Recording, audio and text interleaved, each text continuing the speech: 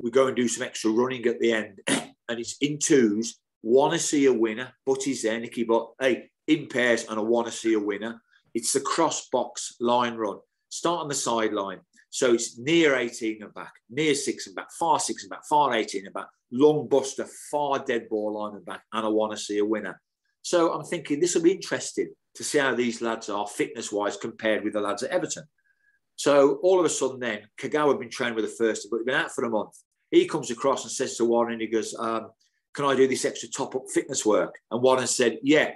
There were 13 lads training, including me. So he goes, yeah, you can run against Baz, who looks about frail and about 100. So, oh, God. So we're last to go. Anyway, the first 6 or 7 races go eyeballs out. Butty, come on, come on, come on. And then all of a sudden, me and Shinji go to our marks, like, you know, and I've always been a really good runner when I was at school. And every club I've been the best runner at, like, you know, I'll be out on the grass tomorrow at 63 running and that. Yeah. And it was unbelievable. We started off there, back, there, back, there, back. And I felt great. And, you know, when you have that kind of out-of-body experience, I thought, this is my day. This is my day. And I could hear Shinji starting to breathe and croak a little bit. And all of a sudden, now all the lads are laughing and shouting. Anyway, we hit the last line. I've now got to go across to the far touch line and back. And I say in the book, I'm like running on air. And I get to the far line and I can hear him spluttering. I say to myself, I'm sorry, Shinji, you seem like a really lovely guy, but today's my day. It's my first day. And then I say, like, I changed gear. And that phenomenon whereby you can lift a 100-ton truck off your kid, that kicked in and I glided home, won by about 10 yards. And everybody was laughing and joking and that, like, you know. So that How did Shinji take it? Oh, he was laughing as well and that. He'd been out for a month, so I let him off with that. Yeah. And then I say in the book, just when things can't get any better, it's my first day at Man U. I'm going in, and Sir Alex Ferguson. Sir Alex Ferguson's there with Tony Strudwick. You'll know Struthers, great guy. Yeah. And Sir Alex holds the door, and he goes, "Come on, Mick, and you come, Mick. Come on, Mick, come on."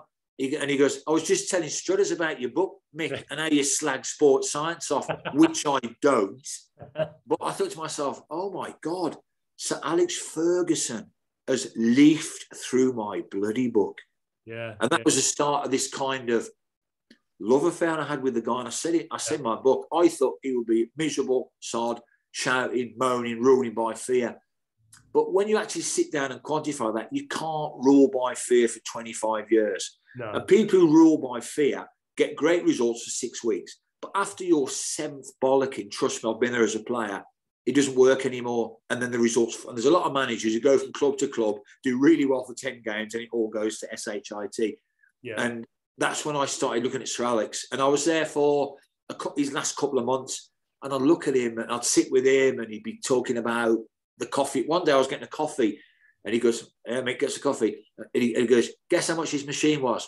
I said, "I don't know, £2,000. He goes, "It was £12,000. I said, "Why?" He said, "I'll tell you what, it's £12,000. He's explaining everything about it and the coffee beans and that. But you know what else as well, Si?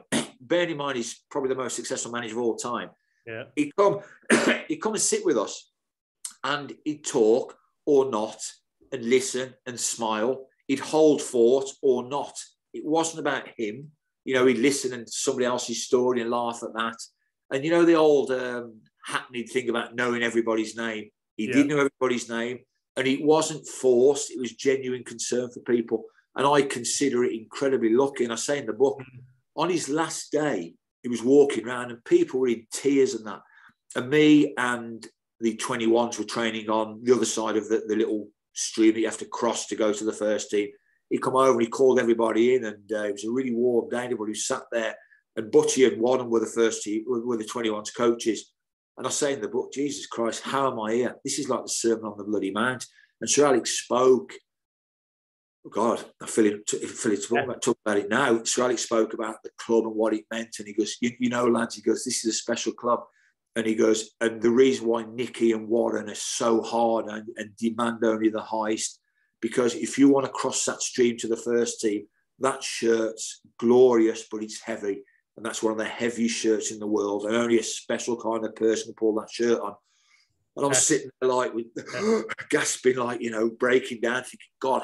And it's that same thing we discussed before. How am I there? how am I here this day on Alex's last day at Man United? And all through my life, Simon, this is why I wrote the books. I seem to be there at the sharp end, that kind of historical end of things, like, you know. So it was an amazing day.